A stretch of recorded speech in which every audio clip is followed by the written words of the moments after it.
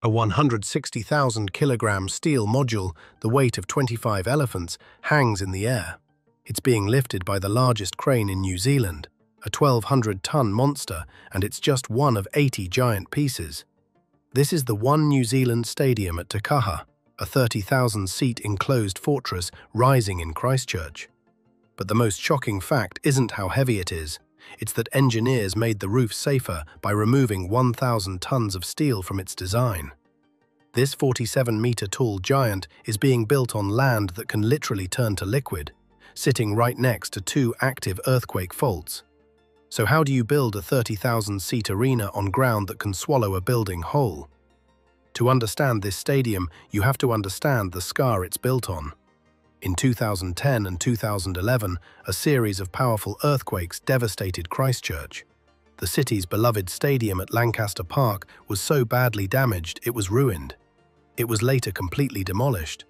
The city, a hub for sports and culture, was left without a major venue. This new stadium was identified in the Central City Recovery Plan back in 2012 as a critical piece of infrastructure.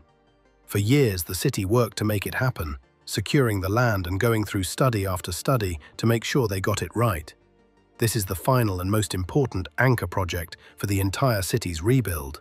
It's officially named Te Kaha, a Maori name gifted to the project that means the strength.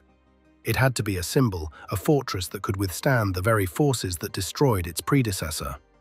But to build it, engineers first had to solve the very problem that caused so much destruction in the first place: the ground itself. The stadium is being built in a part of Christchurch known to be near two active faults. But the bigger, more immediate problem is something called liquefaction. This is a terrifying event. It's what happens when an earthquake's violent shaking meets wet, sandy soil, like the kind found in Christchurch. The shaking increases the water pressure and the soil loses all its strength, behaving just like a liquid.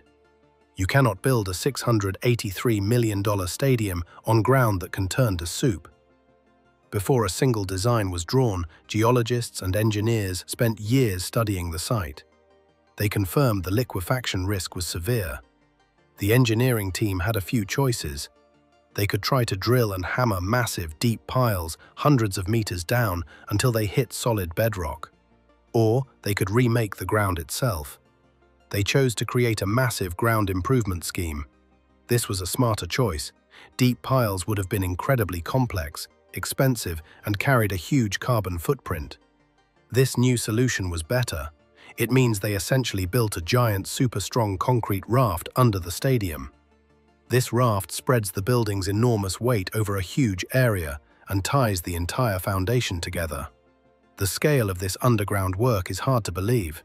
It took 55 major separate concrete pours just to create this substructure. In total, crews poured nearly 26,000 cubic meters of concrete. And inside that concrete is a spiderweb of steel, more than 4,800 tons of reinforcing steel, or rebar.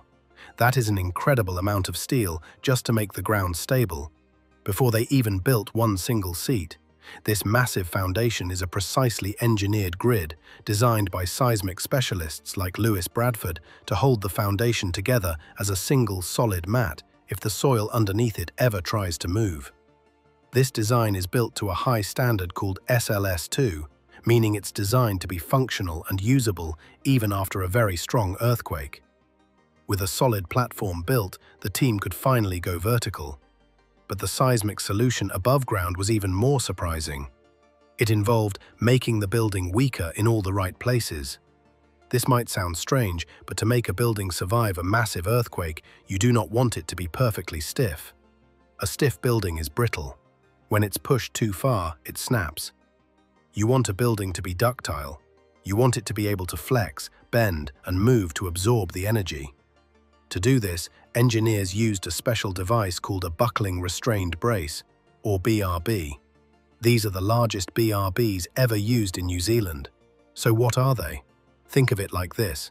If you take a dry twig, it feels strong, but if you bend it, it snaps. That's a normal rigid brace. Now, think of a simple paperclip.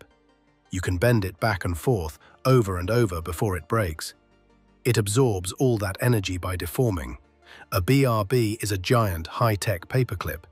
It's a solid steel core hidden inside a concrete-filled steel casing. When the earthquake hits, these special braces are designed to stretch and compress. They soak up the seismic energy, acting like giant shock absorbers in a car. This protects the main columns and beams of the stadium from taking the full destructive force of the quake. The local engineers at Holmes were so committed to this system that they upgraded their own testing machines just to prove the performance of these specific BRBs. These braces are part of a complex structural design for site-specific seismic spectra. That means the engineers didn't just build to the minimum legal code. They studied the exact earthquake waves most likely to hit this specific spot in Christchurch and designed the building to fight them. The stadium is divided into 3 main stand zones: the west, south, and east stands. The seating bowl itself is a strong mix of concrete shear walls at the bottom and a lighter steel-framed system at the top. The BRBs are the critical links that tie all of this together. And this brings us back to that shocking fact from the beginning. This BRB system is so smart and so efficient at absorbing energy that it allowed the designers to change the entire roof structure. They swapped out old-style tension rods for these new BRBs. The result? The new design was so much more efficient that it reduced the roof's primary steel weight by 1,000 tons. By using these flexible fuses, the entire building became safer. It also became 1,000 tons lighter. A lighter building has less mass for an earthquake to shake, and a lighter building is easier to hold up, which meant the massive concrete foundations we just talked about could also be made smaller. This saved materials, saved money, and created a building that exceeds all of New Zealand's minimum earthquake codes. This lighter, smarter design was critical because the roof itself would be one of the most complex steel structures ever built in the country. The roof of Te Kaha is a genuine megastructure. The stadium itself is huge, measuring 232 meters long and 195 meters wide. That's longer than 2 rugby fields laid end to end, and it stands 47 meters tall, about the height of a 15-story office building. The entire structure is being built like a giant 3D puzzle. This 3D puzzle was also a test of extreme efficiency. Engineers created a computer script for every single steel connection in the frame. Usually, on a big project, you design connections in groups and just use the strongest design for the whole group, which is wasteful. But here, they analyzed each one individually. This meant no steel was wasted. This saving is the equivalent of taking 7,233 truckloads of concrete out of the project's carbon footprint. The roof structure is made of over 80 massive steel modules. Each module weighs at least 75,000 kilograms. The construction team had to lift these pieces one by one. The entire process was complex, but it all came down to a huge milestone: lifting the final 2 pieces. These last 2 modules, lifted at the stadium's northern end, were the heaviest of the entire project. Each one stood 37 meters tall and weighed around 160,000 kilograms. That's like lifting 25 large elephants at once. To do it, they had to bring in the largest crawler crane in all of New Zealand, a 1,200-ton monster working together with a 600-ton crane. Placing these final pieces was the moment the entire steel superstructure was finally closed. But here is another hidden engineering trick. The stadium's roof and its seating bowl are actually 2 separate structures. The roof is freestanding. Why? Earthquakes. During a quake, the tall, lighter roof and the shorter, heavier seating bowl will shake at different speeds. By designing them as independent structures, engineers make sure they can move separately, without slamming into each other and tearing the building apart. The dome-like oculus shape of the roof also gives it extra strength and rigidity. But this giant steel roof created a new problem. The stadium was designed for rugby and football, which need natural grass. How do you keep a lawn alive inside a 47-meter-tall box? This was one of the biggest challenges. The stadium had to be fully covered. Christchurch weather can be unpredictable, and for a multi-use arena to host concerts and events all year round, you need a roof. but it also had to have a natural grass playing field. Natural grass can't grow in the dark. This makes Te Kaha one of only 2 stadiums in the entire world with a fully enclosed roof and a real natural grass pitch. How did they do it? The roof isn't solid. It's made of a high-tech transparent material called ETFE. ETFE, or ethylene tetrafluoroethylene, is a miracle material for stadiums.